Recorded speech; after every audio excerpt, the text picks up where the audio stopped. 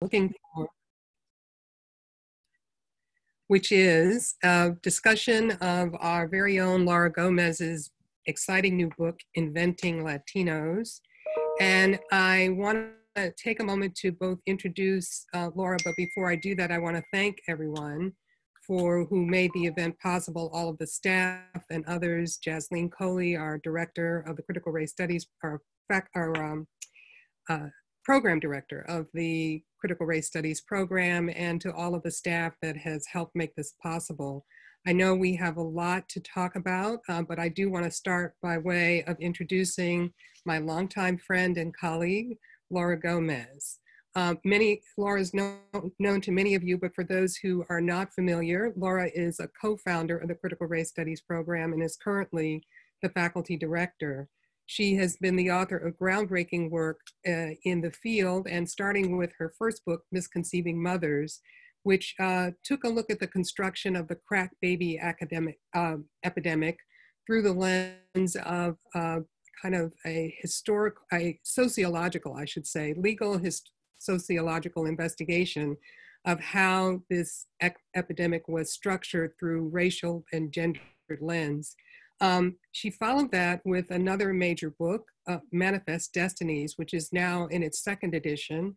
It's a book which links the history of the West to the history of slavery and the Civil War, something that I think we often don't think about, but Laura's attention to the question of how race functioned in New Mexico both brought to light the connections between those histories and the important point regarding the fact that we often think about the history of the West as one of expansion and immigration, when in fact we really need to think about it through the lens of colonialism.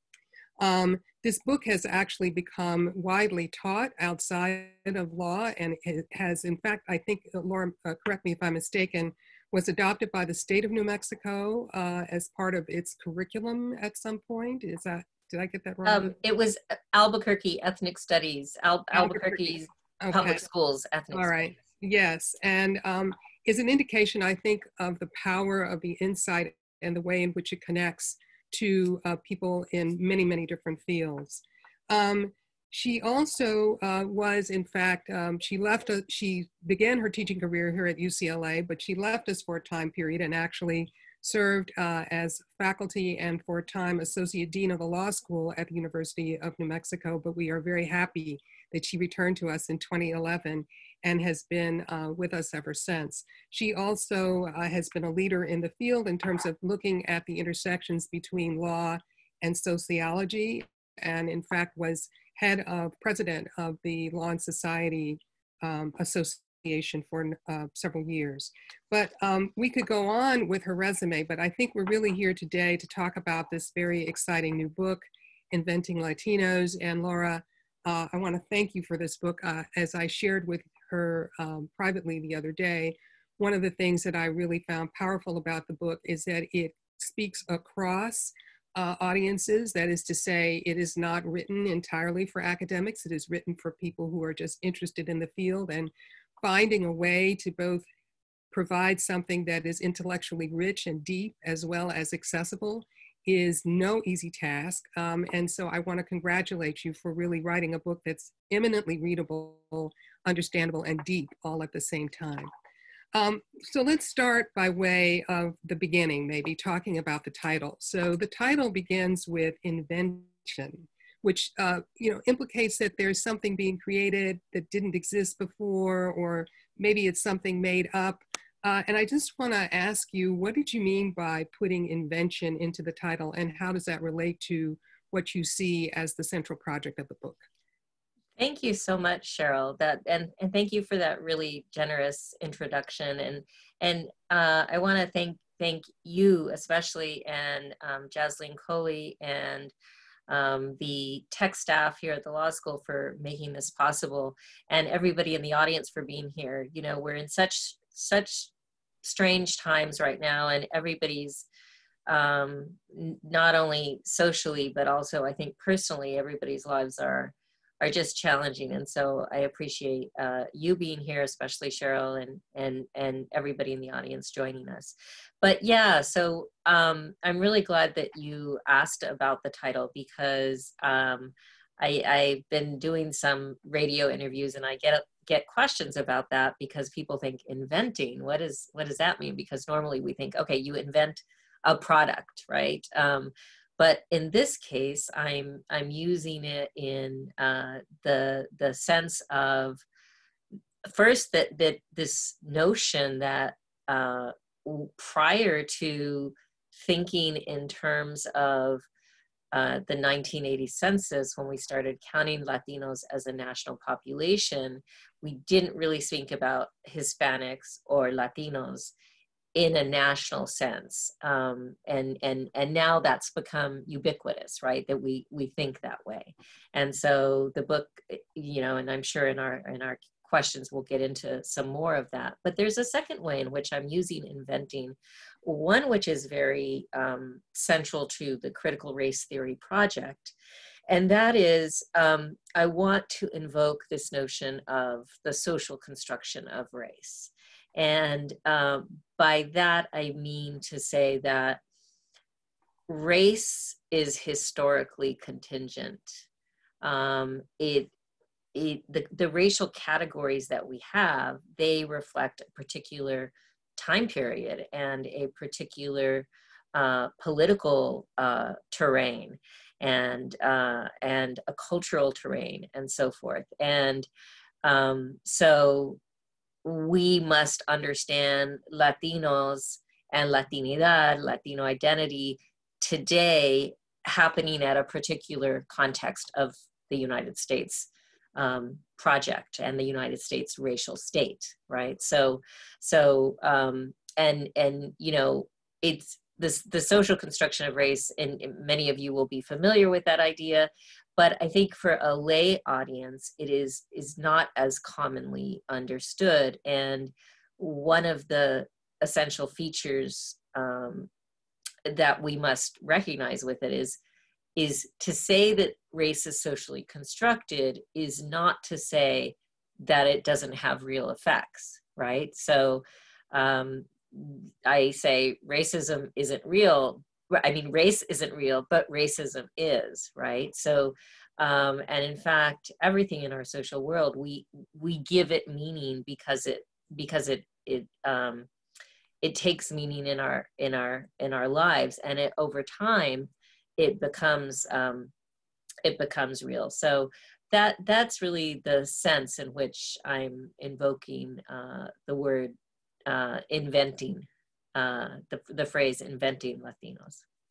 Thank you. Let me follow up on that. And because one of the things that came across as I particularly read the introduction, and you posit or kind of look at a different period in time, say 30 or 40 years ago, when Latino identity, I think as you suggest, was not as salient or not, or operated entirely within a kind of framework in which one was either Black or white. And you give examples of how there were political figures who had Latinx heritage, but did not necessarily publicly project themselves as such.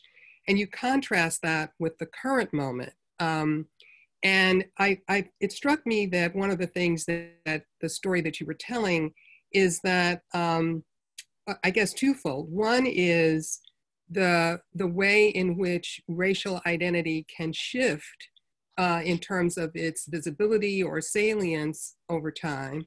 And the second, which maybe I probably shouldn't do this, I'm giving you two questions at once. But the second is, you say that there are multiple racisms, or that they're, put another way, I think at one point you say there are different racisms that operate differently, but that they're still operating within the framework of white supremacy.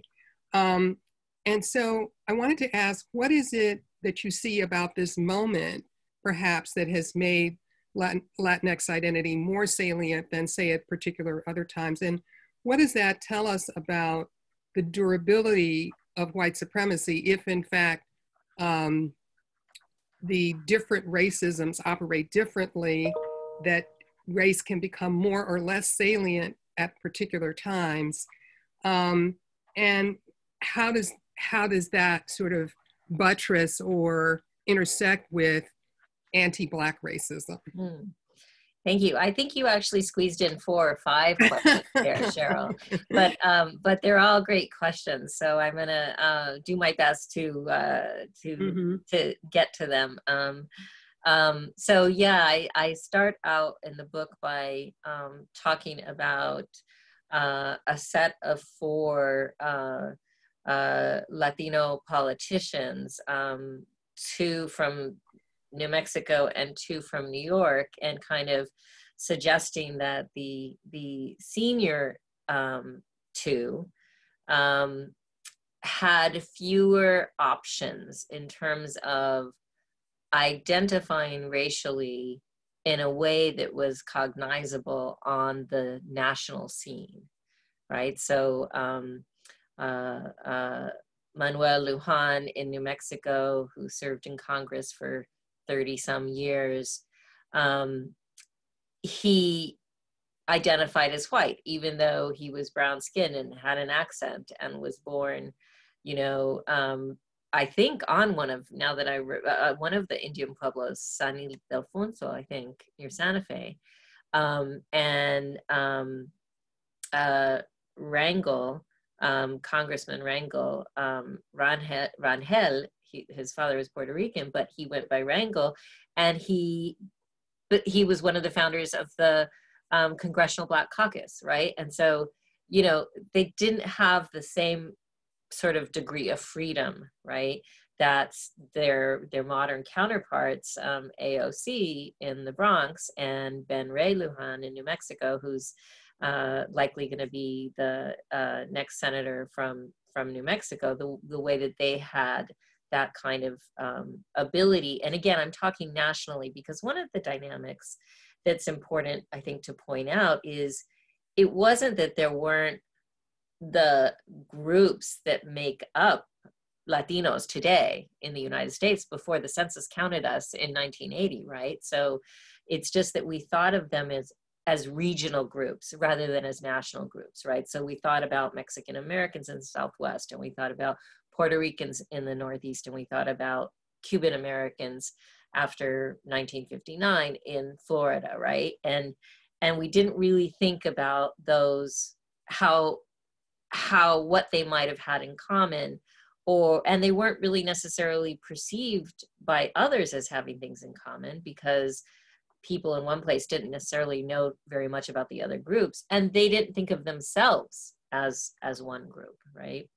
Now, that is not to say that there wasn't, and I trace some of this history, that there wasn't extensive racism against Mexican Americans in the Southwest and against those other groups, and you know, especially for Mexican American and Puerto Ricans, who are the 2 longest present in the United States. So I think that what happens is that, you know, when you start to think about what happened that led to sort of this transformation in the late 20th century and the early 21st century, it certainly has something to do with demographic changes, right? And that in turn has to do with a lot of dynamics, some of which maybe we'll go into in later questions, but one that I wanted to mention, which is the changes in the 1965 immigration law that allowed family-based migration, and that especially was utilized by Mexican immigrants to come to the United States to join their Mexican American families. And of course, at the same time, we see it used in terms of Asian immigrants who had been blocked from coming to the United States from so long. So now let me transition to another part of your question, which is and it's related, of course, which is this notion that I put forward, which is, instead of thinking only about racism singular, let's talk about racisms plural. And let's both be specific about anti-Latino racism and what that looks like, and about anti-African American racism and what that looks like, and so forth.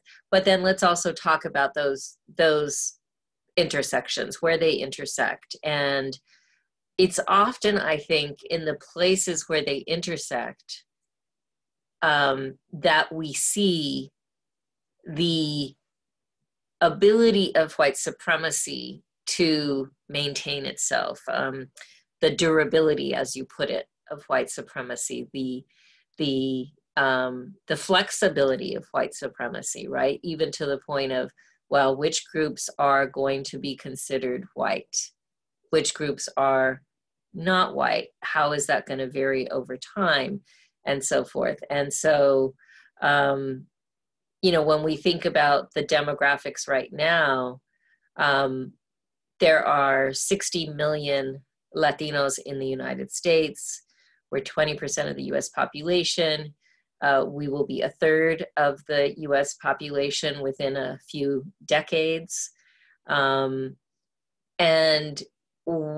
so as I even say those words, right, we have this kind of notion of, oh, there is a Latino group and this is who they are. These are their numbers and we can talk about them. And we didn't have that. We didn't have that idea, you know, in 1970, say, right? So those are, I think I maybe hit on a couple of your questions, probably not all of them, but at least enough to get people's appetites whetted, I hope. I'm sure, and apologies for piling on, but I think it reflects the fact that there's a lot of rich material here. So let me dig in a little bit more, which is to say, talking about the intersection or the way in which anti-Black racism and anti-Latino racism operate. I think it's a really important moment because we are now in a moment where ostensibly there's been a lot of focus on anti-Black racism. This is against the backdrop, of course, though, of a national narrative about colorblindness in which race wasn't to be discussed at all. And the incredibly contradictory moment we find ourselves where colorblindness is still official policy, but we have a white supremacist administration. So one of the questions that I was trying to tease out here is, how do you see anti-Latino racism operating either in conjunction with or against or in relation to or buttressing anti-Black racism? And if you can, give us an example or two of how you see those working. Yes. No, that's a great question, and so I'm glad that we can talk more about it. I want to just start with one important fact, which is that, and you know, I know that you're on the same wavelength as me about this, Cheryl, but we need to say it out loud, which is even though in this conversation I will talk in the same way that you did about anti-Black and anti-Latino racism, we know that there are Black Latinos and there are Latinos, Afro-Latinos, right? And so let's just kind of put a pin in that, because that's an important part of this book too. But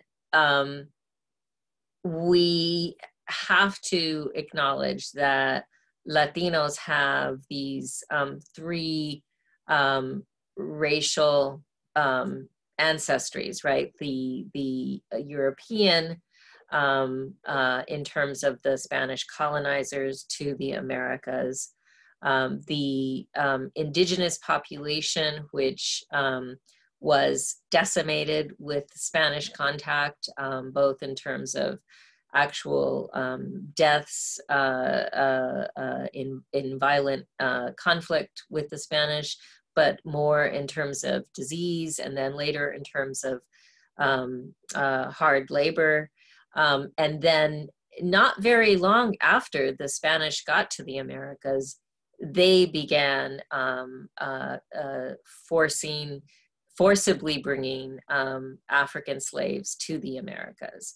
And that was millions of people. So from what we know, there were actually, for example, if you take New Spain, which is Mexico, including the part of Mexico in the southwestern United States today, there were as many African slaves there at one point as Spaniards, right? Now there were 10 times as many indigenous people as those two groups, right? So the mestizaje, the racial mixture that results from that, has been both about erasure of Afro-Mexicans and Afro-Latinos, and erasure of Indo-Latinos as well, Indo-Mexicanos, but with this kind of idealized notion of mestizaje, right? So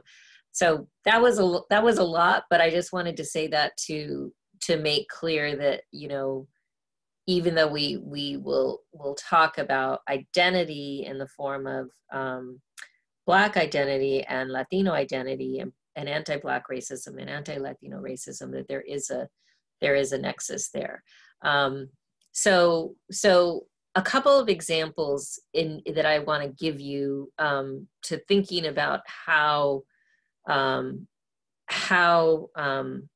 anti-Black racism intersected with anti-Latino racism. And I'll give an example from Chicago, your hometown, and so you can correct me if I'm getting any of this wrong. But so if you think about Chicago, between 1960 and 1980, there is a replacement that goes on in the city, and it's white flight because of desegregation out of the city and into those neighborhoods that whites are fleeing. It's an influx of Mexican Americans and Puerto Ricans.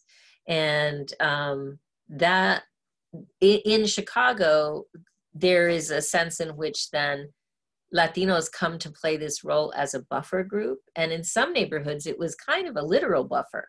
There was a Black neighborhood where whites had left, there were Latinos, and then, or maybe other whites had left and those whites had moved to those white neighborhoods, and then there was a Latino neighborhood, literally as a buffer between a white neighborhood and a Black neighborhood. And I don't have to tell you how segregated a city, Chicago, was and is. So they, in that kind of framework, Latinos play a role of policing that white-Black boundary as that buffer group, right? So it's kind of like they have a lot invested in sort of saying they're not Black, and that line is firm, right? So that's one example. Another example would be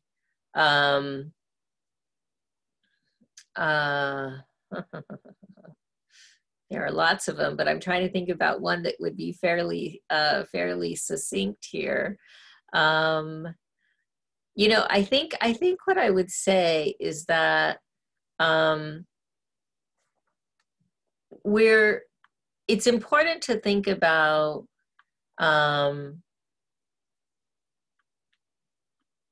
maybe thinking about Texas as a good example, thinking about Texas in kind of mid 20th century. Yeah, here's a good example. So as we start to see Brown versus Board of Education and a movement toward integration and toward an end to de jure segregation in all aspects of social life,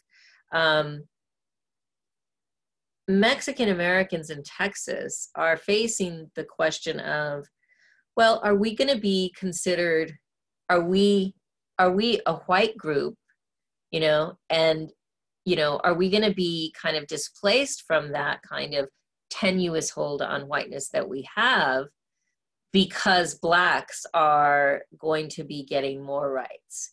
And I talk about some very, very painful in some ways, to me, examples where Mexican American civil rights leaders basically say, "Oh, we're not gonna become allies with the Blacks right now in their fight for civil rights because it's too dangerous for us," right? And again, I think in that respect, they are helping to uphold white supremacy in that time.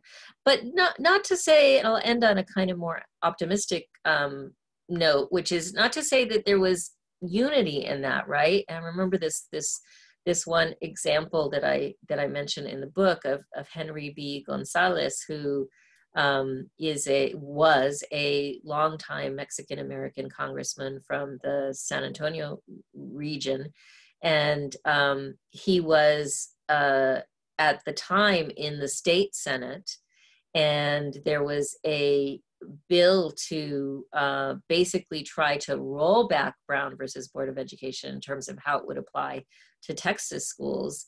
And this was not affecting Mexican Americans because it was targeting de jure segregation, whereas Mexican Americans were subject to de facto or by practice segregation. And Henry B. Gonzalez filibustered for 36 hours to fight, and he succeeded in blocking that legislation. So you know, there were complex, it wasn't always in one direction, but I do absolutely think that some of those actions of Mexican American and even Puerto Rican, we could give some examples there, leaders and civil rights organizations serve to harden white supremacy or to prop it up, in a sense, in the face of increasing civil rights or increasing progress in terms of the African American civil rights movement.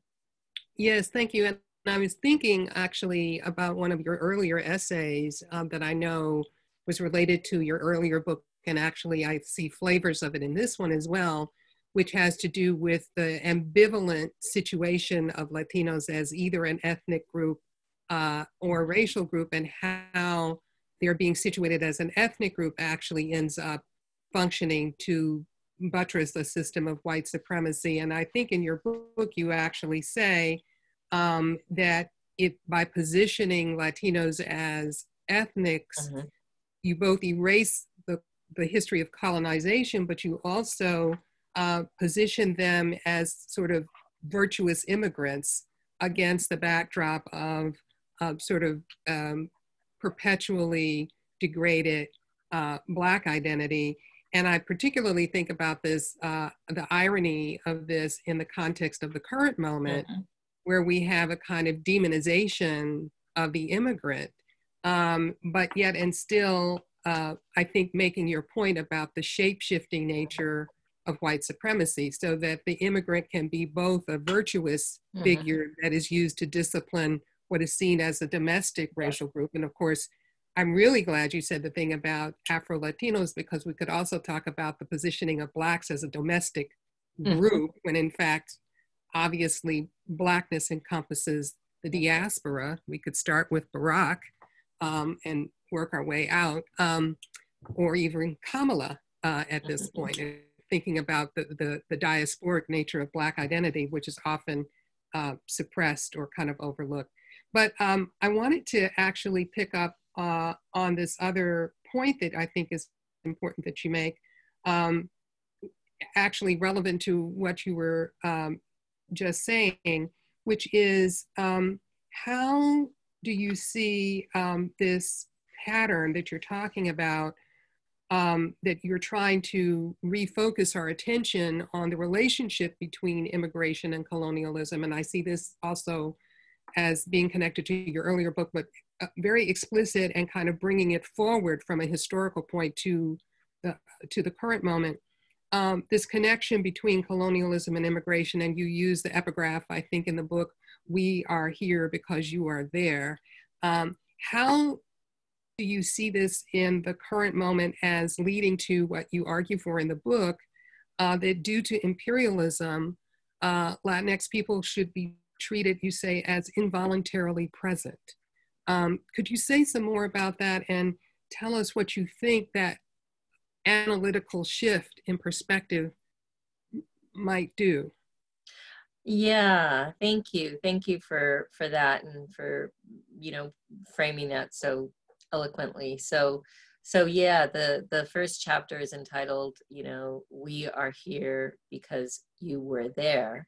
And it's a quote from a South Asian Briton active in civil rights, whose name is very long, and I'm afraid that I'm not going to. You noticed I didn't try. I know, and I feel a little guilty not giving him credit, because it's a great quote, although he's passed on fairly recently, actually, in the last couple of years, a great civil rights leader. But it's a great quote because, and he talks about, you know, needing to put colonialism and immigration on the same continuum, right?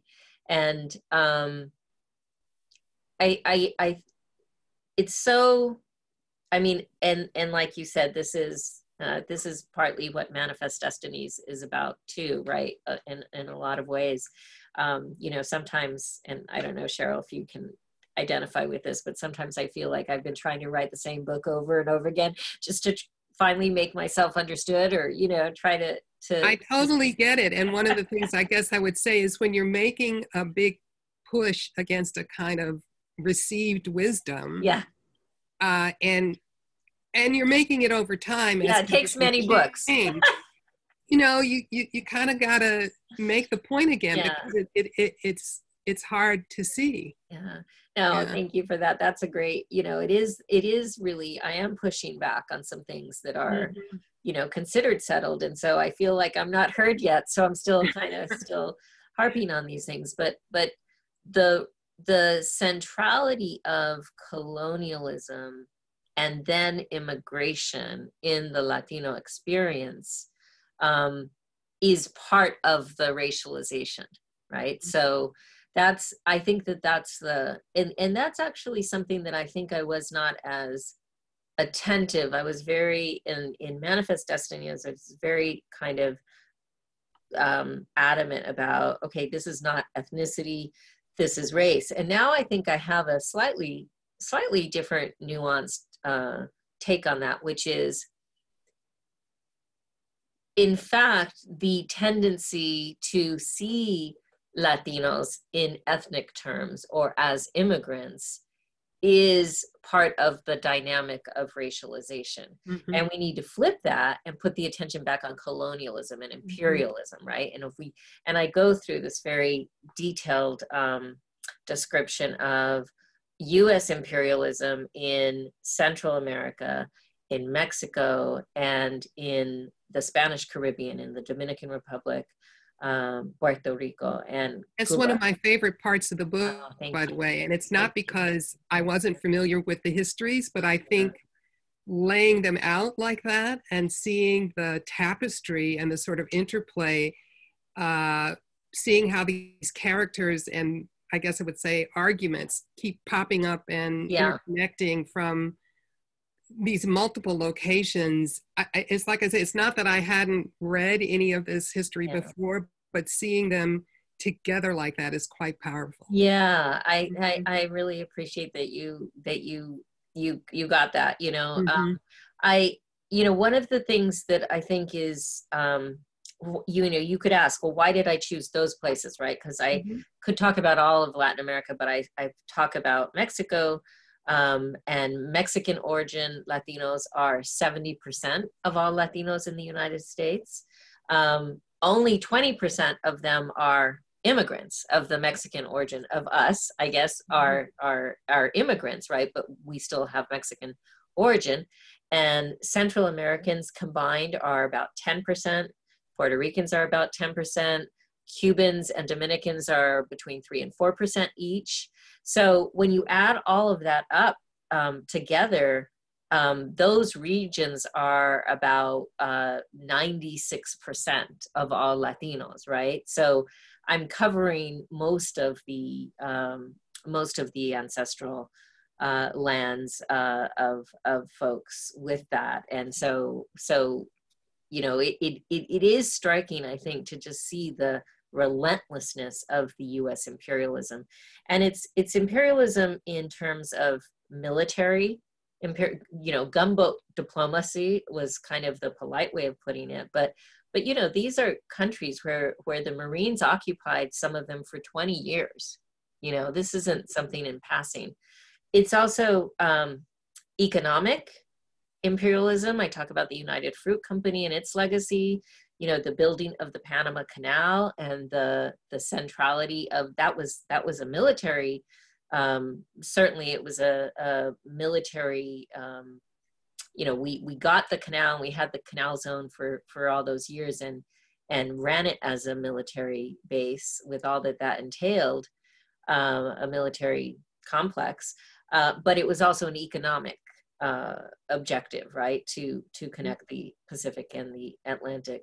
But in other places, it was white settler colonialism, as in the Southwest, right? It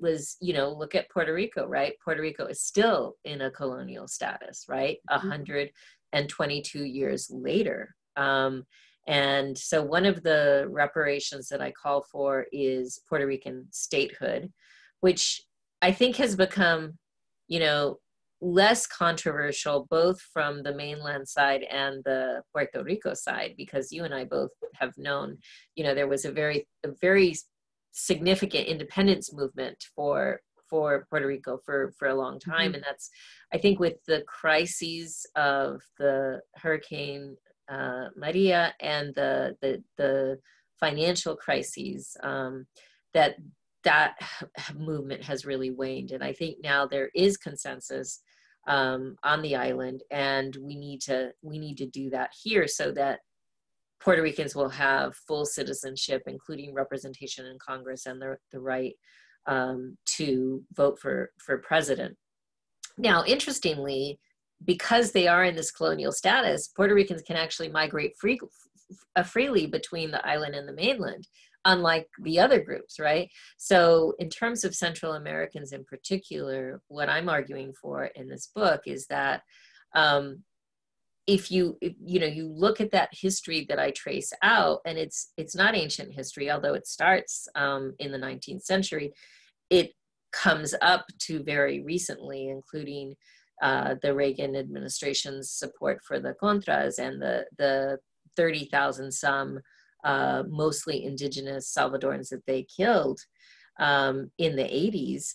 And, you know, that created the dynamics of displacement in El Salvador and other Central American countries. And that's created also the violence, the state-sponsored violence, trained military personnel and death squads trained by American military and given funds to buy American arms.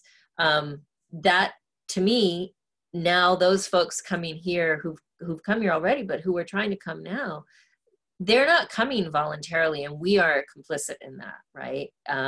And therefore, there's no reason that we shouldn't be granting them country-based asylum, right? Not individual-based asylum. We did that for the Soviet Union. We did it for Vietnam and Cambodia. We did it for Cuba. We did it for Nicaragua when the Sandinistas took power. So we can do that. We have done that. And, you know, there was a ruling yesterday on TPS, temporary protective status, you know, that sided with the administration. And, you know, one of the arguments was, well, this was designed to be temporary. Well, it was designed to be temporary. It was by design that it was not addressing the systemic problems that produce poverty and violence in Central America and that are pushing people here. So, you know, that's one of the forms of reparations. I call it reparations because, you know, reparations can mean a lot of different things. The root word is repair, right? And so I think that would be an important and big step.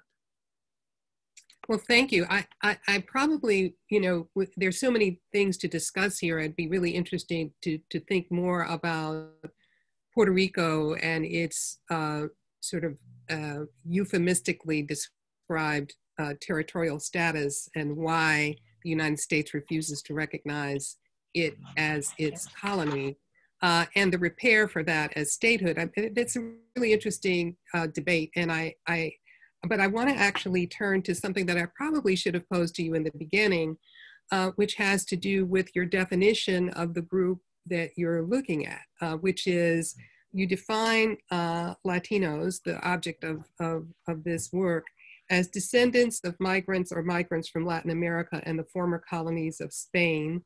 You specifically explain this as excluding Spanish immigrants to the United States from Europe. You're more so interested in the descendants of those that were formerly colonized. Mm. And you make an argument that Latinos is a specific US racial category, legible in the context of the United States. And I had I wanted you to say a little bit more about that. And I wondered, although obviously they're not a significant percentage of the population, how do you situate descendants of the Portuguese colonies that enter the United States? So we're talking about Brazilians and maybe a couple of the other formerly territories controlled by the Portuguese. Yeah. No, that's, sorry. No, that's it. No, that's an important question. So I think you very accurately characterized, you know, who I'm talking about. I'm really interested in the sort of the people created via double colonization, mm-hmm. The Spanish, and then on top of that, the U.S. imperialism, and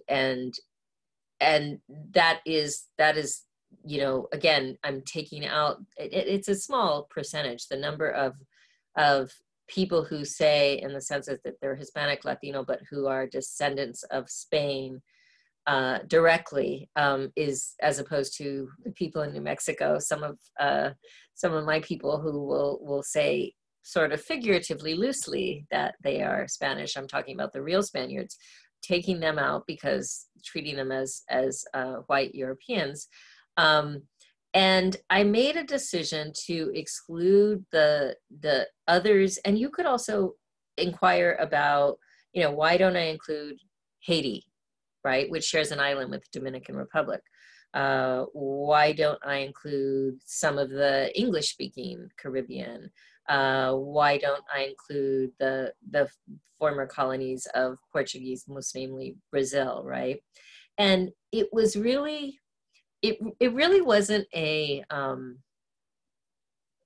it was more about managing what I thought I could manage in a coherent story, right? And thinking about, because for me, so many of the so it's not about, I guess, let me say this and then I'll explain what I think it means, is I'm very open to anyone who wants to call themselves Latino to call themselves Latino, right? But, you know, including Brazilians, and I welcome that, right? But I am looking at sort of the aggregate sort of social construction of this group. And in that story, it was very, what happened under Spanish colonialism and the character of white supremacy under Spanish colonialism is very integral to this story, right? And so that's where we really get into that mestizaje, and it's carried over after the Americas countries become independent from Spain. This notion to kind of whiten their countries, and even in many cases offer, you know, in the cases of Argentina, Cuba, Colombia, probably some others I'm forgetting, offer large homesteads to Spaniards and other European immigrants to come and whiten their countries, right?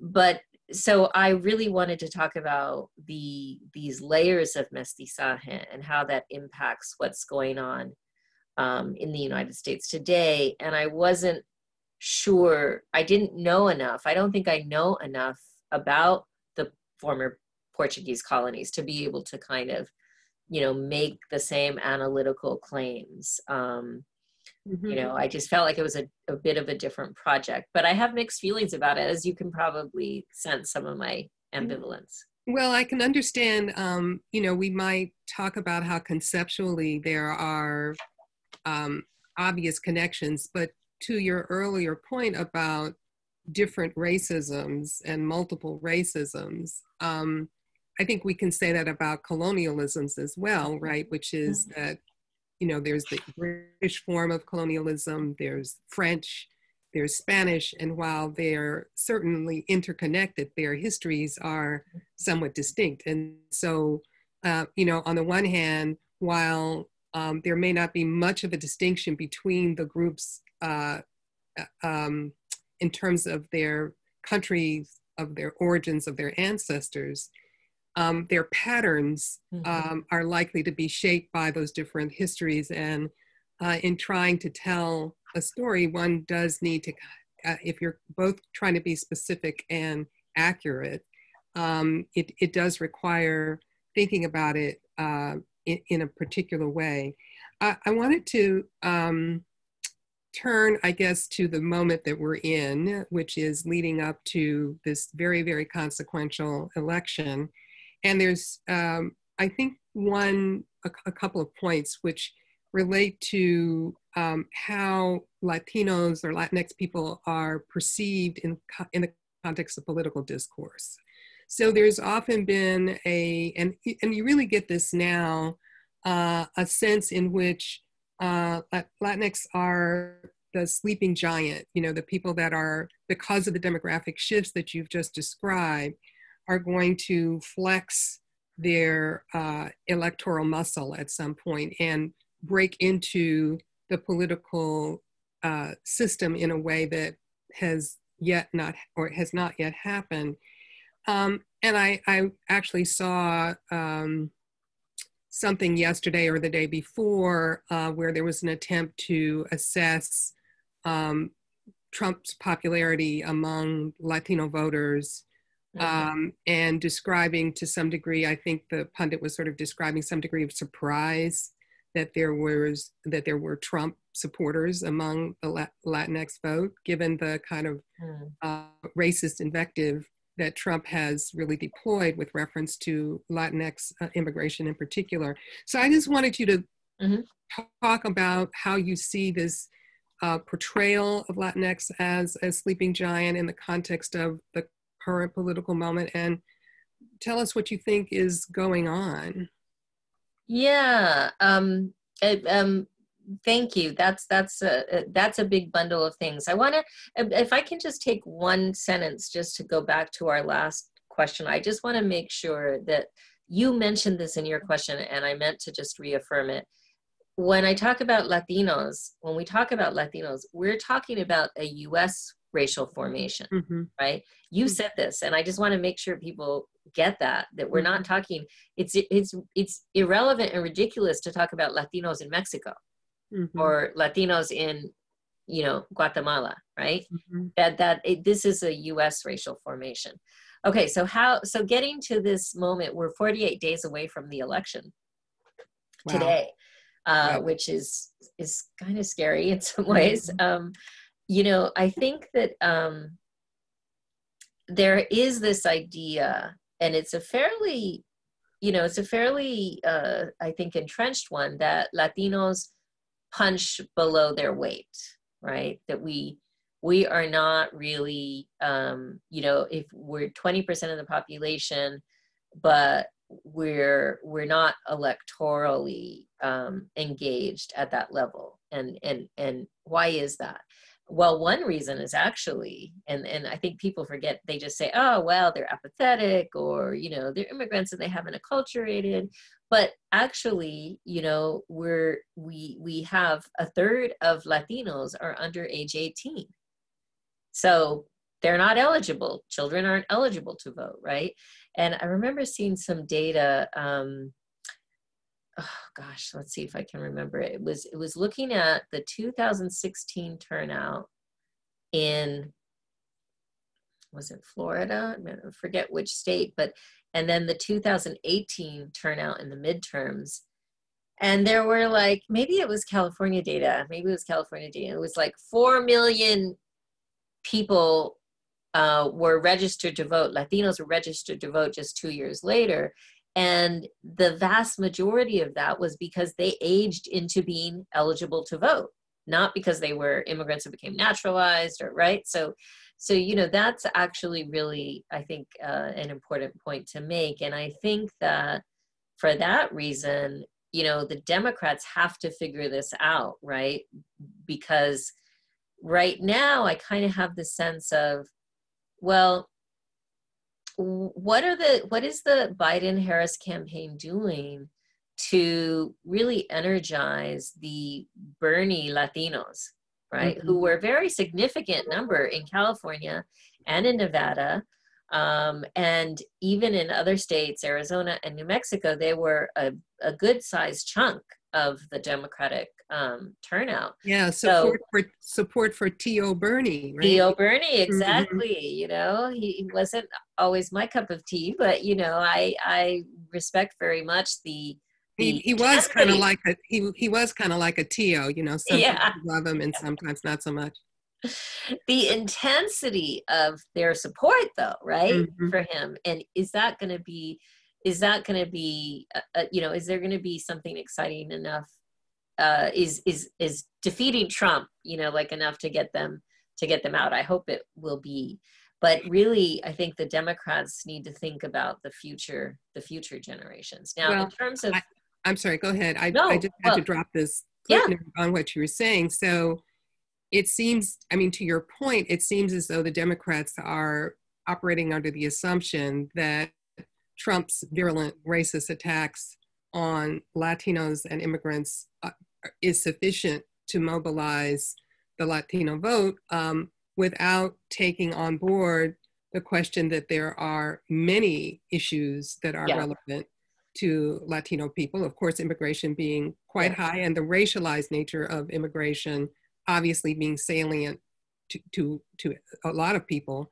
But there is, it seems as though a huge amount, it's my editorializing, this isn't in her book, so please let me just say that. There seems to be a great deal of attention being paid within the Democratic Party to going after the gettable Republicans or the disaffected Republicans, but not so much on this question. And it seems as though in part it's because of a kind of maybe bifurcated or almost bipolar conception of Latinos as a sleeping giant that is demographically powerful, but then against the backdrop of what you just said, a population that is very young and can't vote, or to some extent can't be relied upon to vote without looking at the various ways in which there is voter suppression and how it operates for Latinos. So I just say that as a little editorial comment to talk about the current moment as one in which, once again, the kind of conception of the group seems to be a little bit amorphous, or I shouldn't say amorphous, but not quite clear, and therefore leading to a kind of murky strategy, which may go ahead. In some ways, it's not unlike the attitude toward sort of the young left African American voters, right? Yes, right. It's like, well, we're going to put our money where the Democrats are saying that, at least the Biden-Harris, we're going to put our money where the sort of very solid, you know, sort of middle-aged, especially women, they're going to come out. We got to make sure that we get them out. But, you know, you're right. Like that little bit of, oh, there's maybe some Republicans we can pull over. Well, that's as unknown as pulling over youth or, you know, pulling over the far left, right? who might or might not turn out depending on circumstances that week, right? Especially with everything going on. But the Republicans, I think the Republicans are, in terms of the Latino vote, the Republicans are, there's always going to be a population of Latinos who are, it may be more anti-Latino than the next guy, right? Certainly they're anti-immigrant, right? They're maybe competing more with immigrants than others, right? And it's also internalized racism, right? Like we can't discount that either. The kind of motivation to say, oh, I'm not like them, so I'm going to show you, and I'm going to vote. I'm going to vote with the GOP. So there is that population, and my question is, how big is that population? I was having an interesting conversation with a friend of mine who's more to the middle of the road and maybe a little right of the middle of the road. And he was saying, oh, I think it's going to be, we actually put a bet on it, because he said, I think it's going to be 32%. And I said, oh no, it's going to be like 20%, right? And where that is it's, we're not sure. One of the things that I'll mention to you is, many times, and after the 2018 midterms and after 2016, there was this debate about exit polls, right? And so how many people voted for Trump in 2000, how many Latinos voted for Trump in 2016? And I am of the opinion that the exit polling strategy is flawed, because what they've done, what they usually do is they go to high voter turnout polling places. Well, high voter turnout polling places often are affluent white neighborhoods. Now, I think for African Americans, because they've been such a good turnout group, they know where to go for high voting turnout African Americans, and because of, good old segregation that we have, residential segregation. But they will go to these, white neighborhoods, and they'll pick up Asian Americans and some Latinos there, but the Asian Americans and the Latinos that they pick up are not necessarily representative of the broader group. I would think that that's all going to be more precarious this year because of COVID, right? So that we have, people are voting now very soon, I think, in early October, going to be voting early and voting by mail. And so how is exit polling even going to work? And how are you going to have any sense that that's going to be? And we just don't, it kind of goes back to, I think, where your question started originally, Cheryl, is that we don't have good information necessarily, right? And on sort of Latino voters, it's very primitive in a sense, right?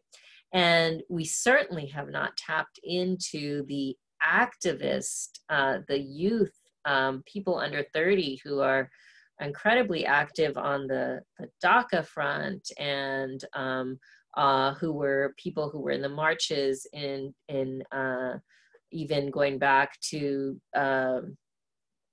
thinking about people who were energized by Prop 187 in that fight, people who were energized by the 2006 marches in that fight, and people who are energized this summer because of the protest against the murder by police of George Floyd and police violence more generally, right? So the Democrats had better, instead of taking people for granted, find a way to tap into, I think, those reservoirs of politically animated and politically engaged, but maybe not so much thinking about it in terms of electoral politics.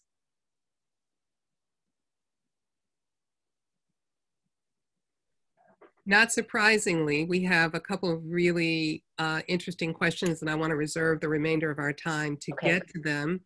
I'm happy to queue them up if you like, or you can. I can, let's, since we've been talking about voting, why don't I pick up this one? So okay. There's a question that says, question, oh, okay, sorry. The Cubans in Florida have a disproportionately strong voting bloc, and they support Trump, along with the Venezuelans. It's hard to lump all Latinos in one voting bloc. It seems that Puerto Ricans and Mexicans bend more liberal, although their religion also bends them right.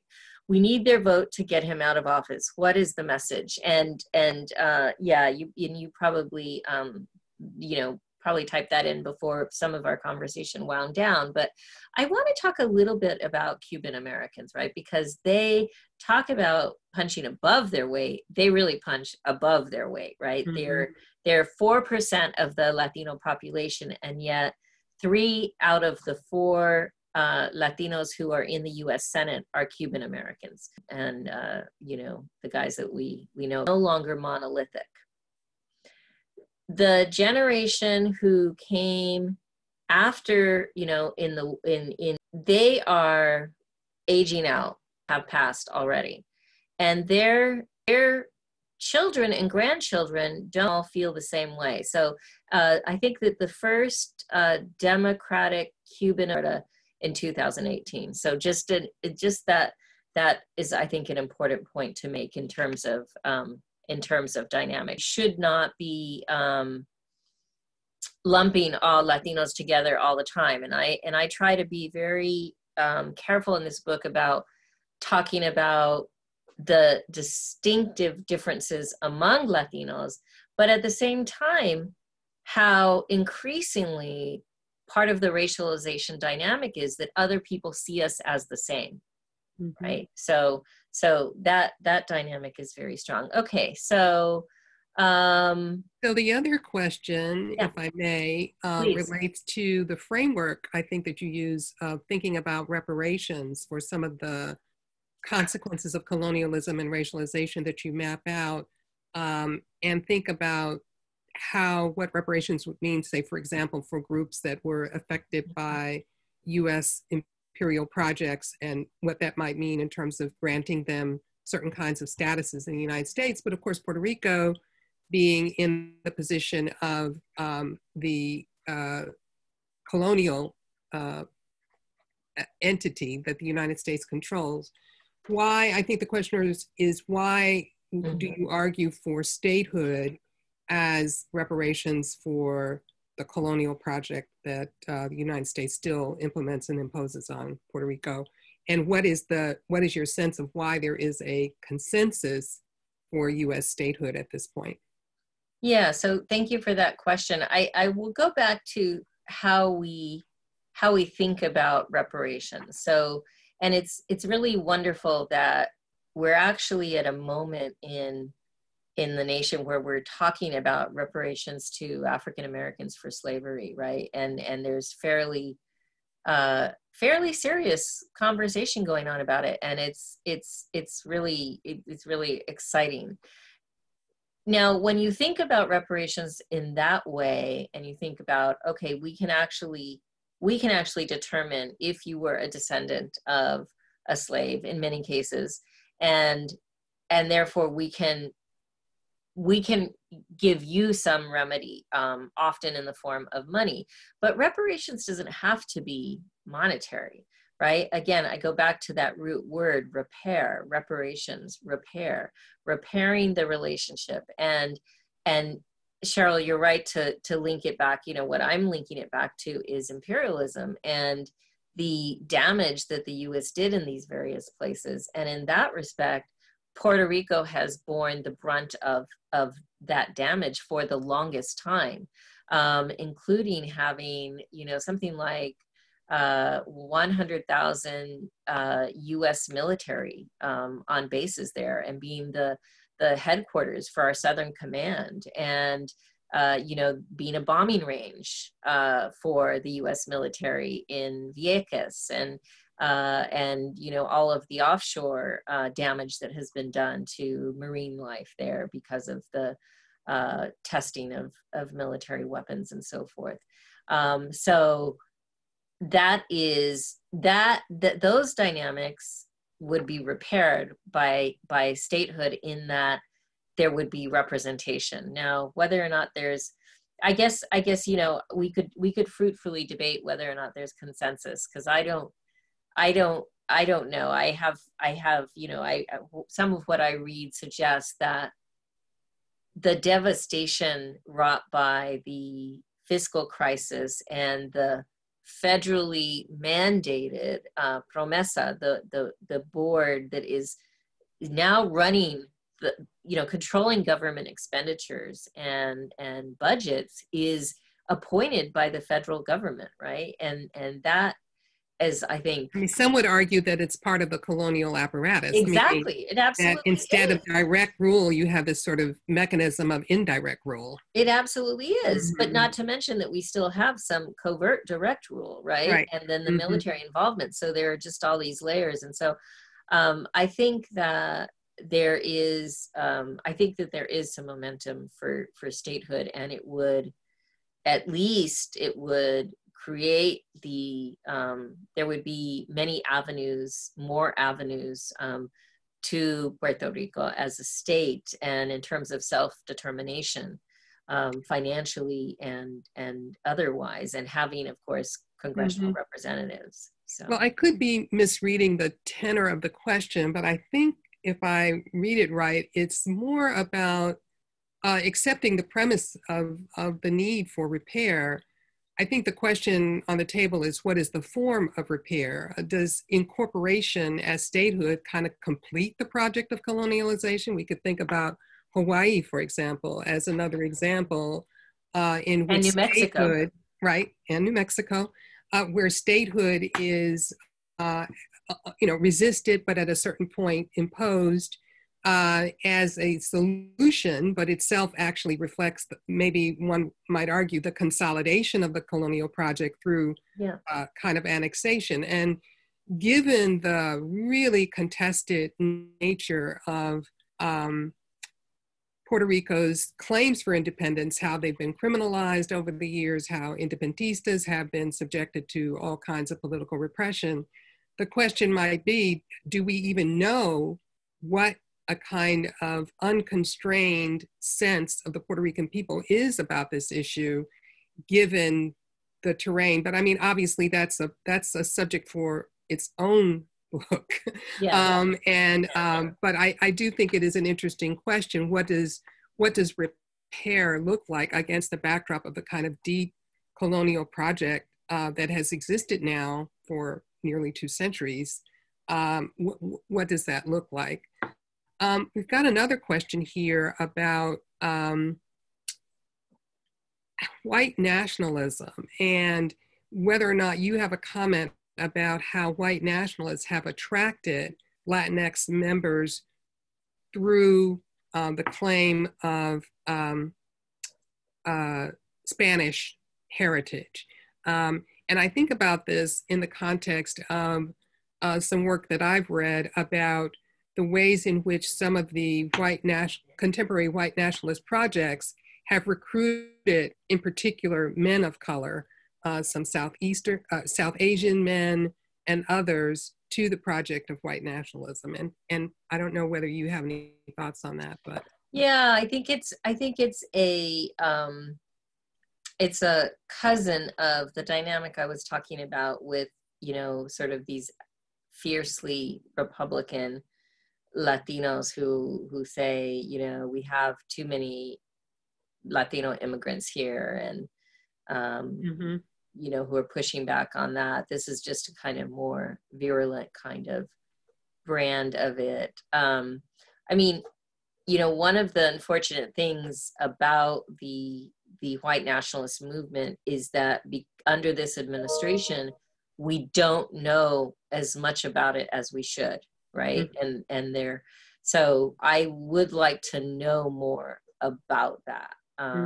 But what the only thing that I've seen on it is basically anecdotal. There's a profile of one particular person, and or one organization at one moment in time, or one event, right? And they'll mention, you'll see a Spanish surname, and it's not very clear. I don't know how widespread that is.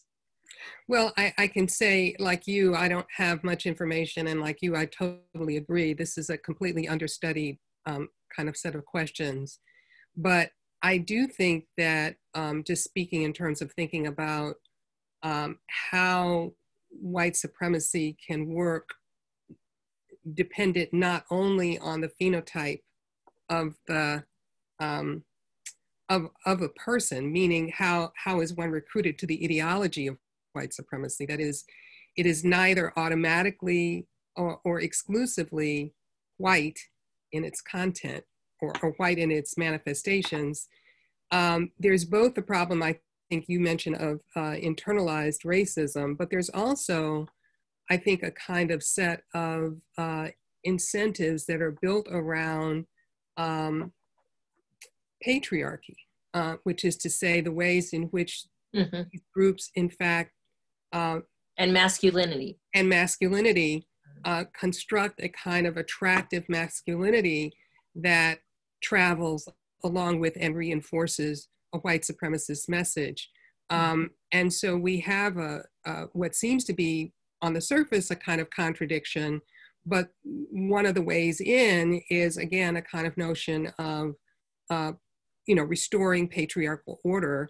And this is not only, demographically, at least in terms of the anecdotal journalistic stuff that I've seen, attractive to older generations, but particularly attractive sometimes to younger men in a certain category who feel very destabilized by the very shifting ground upon which gender and gender relations are being manifested against a backdrop also of deep material instability. So these things kind of all come together in a really toxic soup to become attractive to a number of people. I was listening to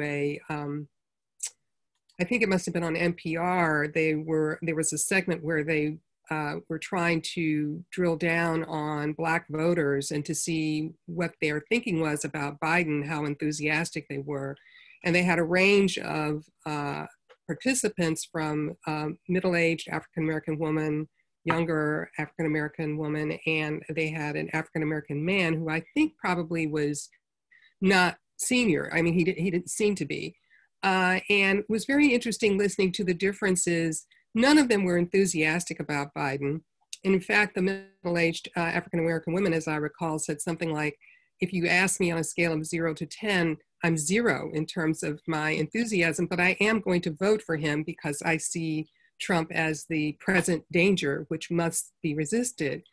On the other hand, the African-American man was lambasting, I think with some degree of accuracy, the Democratic Party for taking Black votes for granted, that he saw Biden and Harris as sort of continuing in that sad tradition, and talking about his lack of enthusiasm. But finally, the African-American woman listened long enough and said, but excuse me, but who are you going to vote for? And he hesitated and he said, well, let me just say that I'm in prayer about that right now, and I'm not really certain. And it struck me that, obviously you're reading from, a 5-minute sort of segment, but it did seem to me that there was a way in which gender was factoring into how comfortable or uncomfortable one was with an administration that kind of centered a particular kind of masculinity as its project. And the way in which that can even have traction, even against a backdrop of a viciously racist agenda. Right. Well, it's actually one of the real strengths of Trump, right? That he taps into that a particular kind of masculinity, and he taps into it he did in 2016 for some women too, right? Those white women who were voting for him they also, wanted to there was this sense of, like you said, the ground is shifting too much, and we want to be able to hold on to something that is recognizable, and we don't want to be, sharing bathrooms or whatever sort of nonsense argument, they were thinking of. And I think if there's one kind of, one of the takeaways from this time with Trump has been that he is you know, that almost everything he does is about impressing other men and a certain kind of, you know, and some women in terms of impressing men, right? Like, you know, just listening to some of these tapes that have been released recently from the Woodward interviews, right? And, you know, how he was thinking about Kim Jong-un and, you know, and these, you know, what it's just really something. It's really, really deep. Yeah, it is. Really deep. We had another question in the queue, and I'm trying to find it now. Well, why don't I answer this one that's here about education, if I can. What about this? Do you see this one? Okay, so I'm going to read the question. Yeah, and you then, go ahead. You go ahead. Yeah, and then you can help me interpret it, Cheryl. Okay. We're in a time where decolonizing is being used in common discourse, including around education and pedagogy. And I should add at both the K through 12 and especially college level. What are your thoughts on the use of the term in this way, as the true practice of decolonization is about indigenization, which is not possible on a small scale? I guess what I would puzzle over is I'm not sure about the indigenization frame and what that might mean. To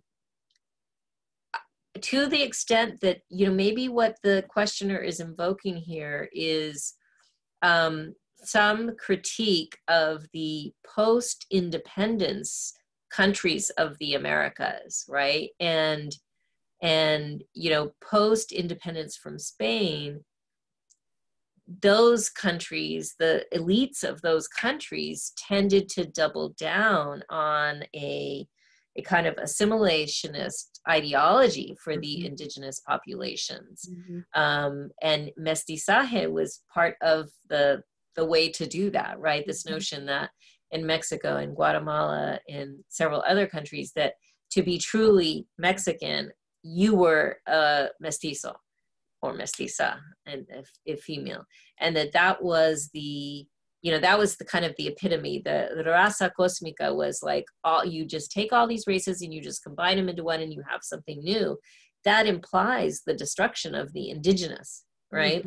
And of the Black also, right? So, so I think that might be part of what the question is getting at. So I think many times when we in the United States use the framework of decolonial or decolonizing, we're using it in a slightly different, maybe a looser way. You know, for example, right now, there is an ethnic studies bill before passed by the California legislature and waiting for a signature from Governor Newsom. So hopefully that bill will be passed, because I think one of the things that I've really come to see, even just in, you know, for a few weeks, the book has only been out for since August 25th, is in talking to people and talking to doing interviews and such, as there's such a hunger, I think by Latinos of all ages, but I think especially with respect to younger Latinos, high school and college, and in their upper 20s too. And, you know, I think that to the extent that we can start educating those younger generations sooner rather than later, and sort of getting them invested in the academic study of, you know, of the country and the state in a way that includes them and their groups, I just think we're going to be all the better for that. So hopefully that will be signed, and maybe that's a useful note on which to end here. All right.